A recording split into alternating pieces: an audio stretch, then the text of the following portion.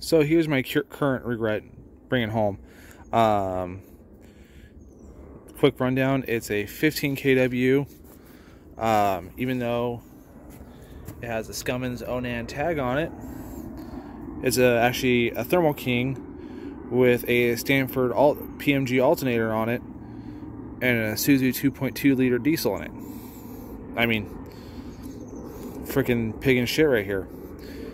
The one thing I think is weird because, you know, Thermo King, they're like, oh, we make condenser coils. We'll just put one on generator. It work.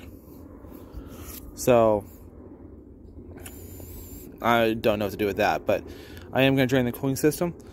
The one interesting thing I noticed about this guy is, number one, the custom stainless steel exhaust and ultra low flow exhaust, because you want to make sure you get the lowest flow for the low end power. What else about this? Oh, all the fuel lines are air brake lines. I don't know where to go with that. I guess they're good.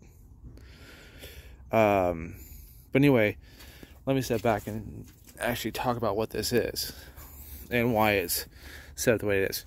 This is actually designed to fit in between the frame rails of a container dolly trailer to run, like, you know, the reefer, like if it's a refrigerant trailer or temperature controlled, whatever. This sits underneath the frame rails. This hangs off. That's the tank for it, the freaking 80-gallon tank for a 15 kW, and it sits off to one side and makes it go vroom. I don't know what year this is, but a couple things I know about it is it looks like it has an oil bath air filter.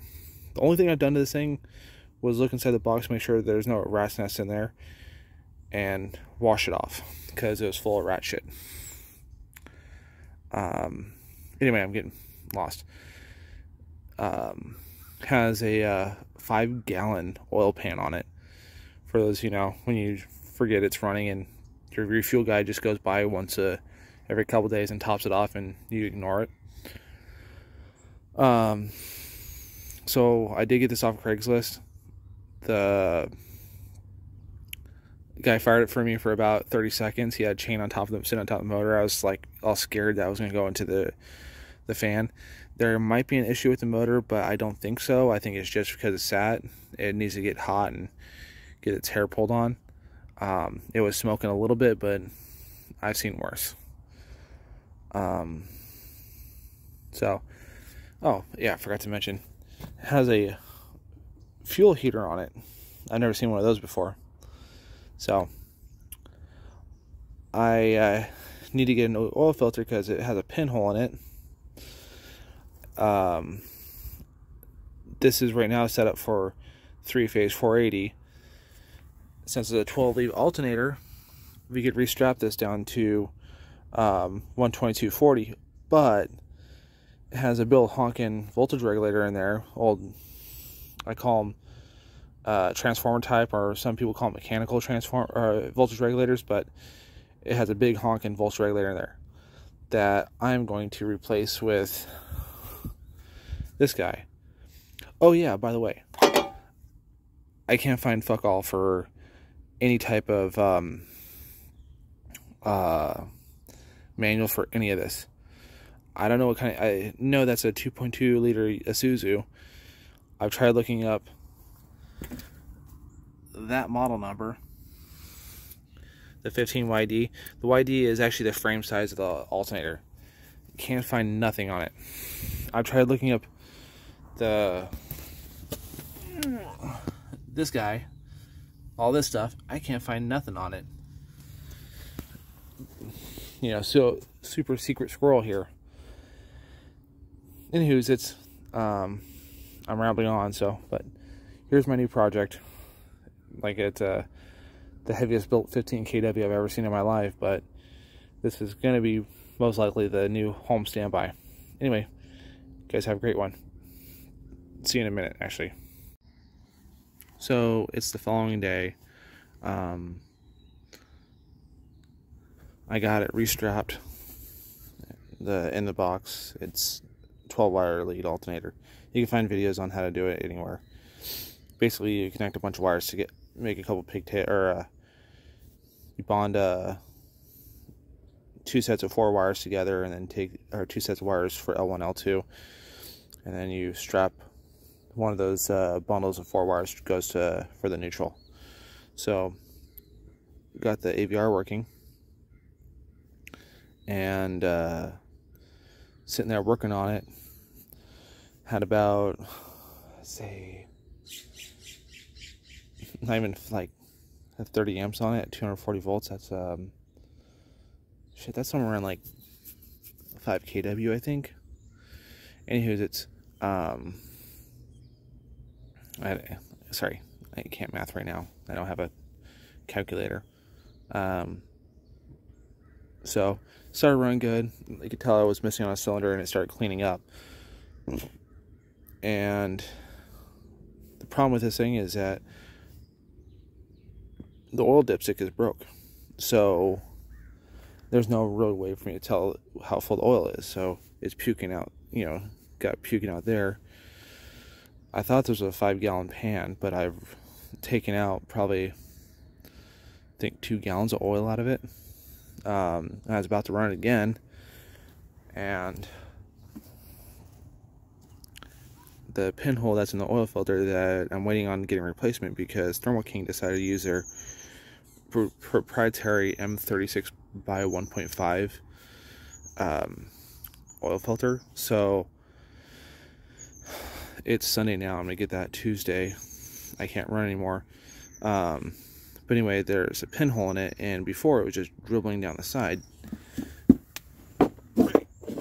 there, and I'm like, I figure it's fine. I have something catching the oil, whatever. And then the last time I went to run it, after draining another like half-gallon of oil out of it to see if I could clear up if it's a blow-by issue or just me being an idiot and overfilling it. Once it hit the start button, and as I was hitting it, I'm like, man, I should probably put a shield or something just in case it decides to go nuts. And as soon as it lit off, it started shooting a stream of oil right at me. So yeah, I'm kind of bummed out. I'm gonna have to shut her down for the rest of the day and deal with kid shit. But anyway, it's so far running great. The only thing I think, I hate to do this because this thing's built like a brick shit house, is I think I'm gonna have to put an aftermarket generator controller in this, just because the voltage regulator did a lot of shit that I didn't realize it was going to do. There's a lot of stuff passing through it, so I'm going to have to swap that out. What else? I don't know. Well, I'm mumbling now, so I'll head out. One quick shot down the throat of the beast, and you can't see shit. But it was all coked up from having the oil bath oil filter on it. That thing is getting the hell out of here, and I'm putting a standard paper element on it because I don't like dealing with a coked up intake. Anyways, I'll see you on the flip side. Just a little blow by there. Not much, don't worry about that. And don't worry about the radiator.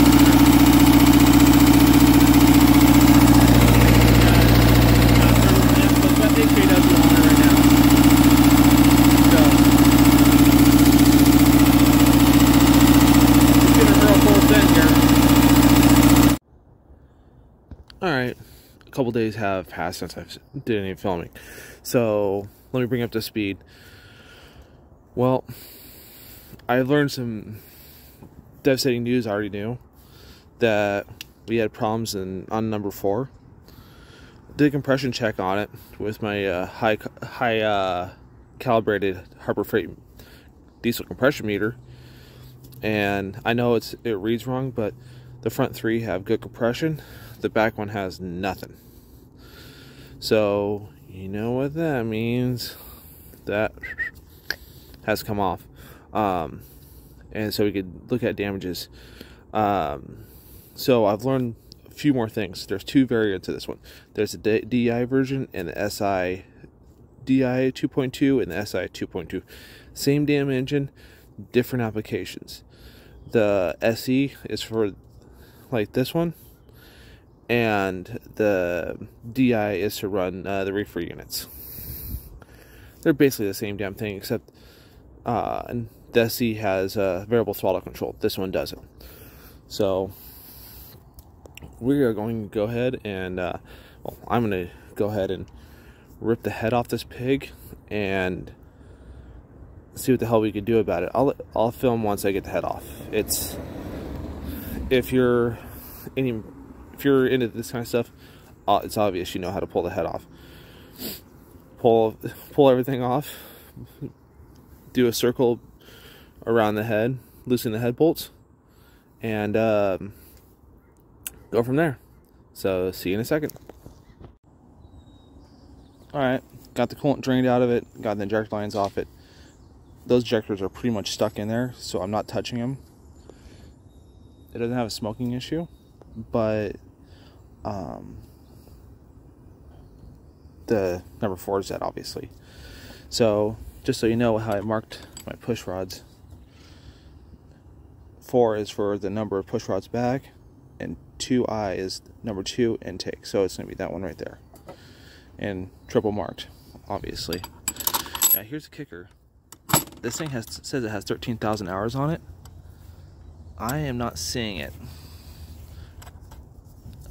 I have a feeling that this was a failed rebuild, honestly. So let's get that head off and see what's going on here. Yeah, I know you're probably worried about that just line catch on the head bolt, but don't worry about that. It's gonna be my headache like right now. So let me get this head off. I'll get back to you. All right, so I got the head off. Easy peasy, yapping easy. So I can tell you that's not the problem. That's not the problem. That's not the problem. I think this might be the problem. You know, with a little bit of shake in there. Let me bring down the hoo-ha a little bit. Probably has an 1/8 inch of play in it. So obviously it broke the skirt off it. Oh, so that means this motor needs to be blown apart. Let me bring it back down up the toppy dead center.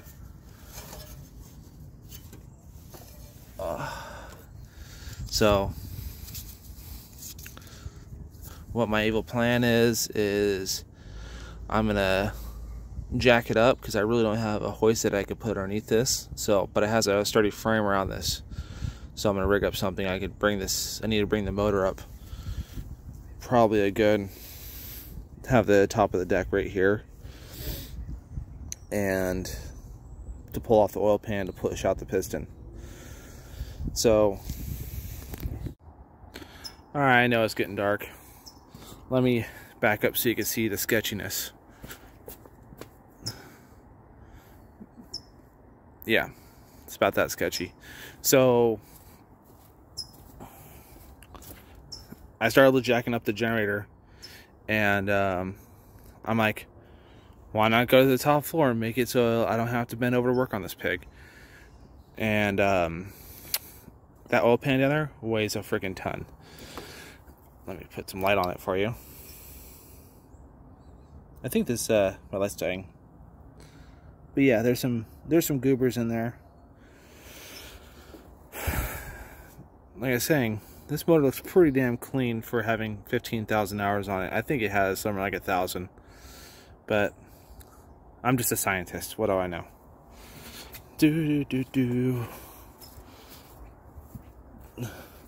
So here's the carnage on this pig.